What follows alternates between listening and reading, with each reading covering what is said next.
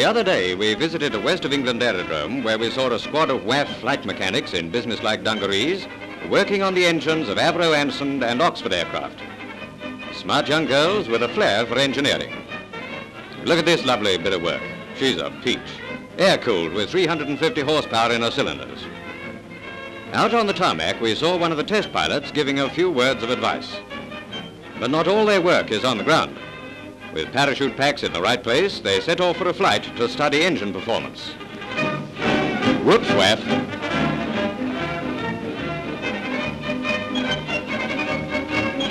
Listening to the engine's heartbeats, watching the rev counter as the advanced trainer planes take off.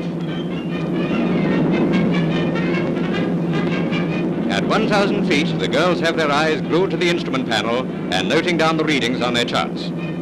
Technical training spread over many months has turned these girls into first-class mechanics. Nice work, and girls can get it.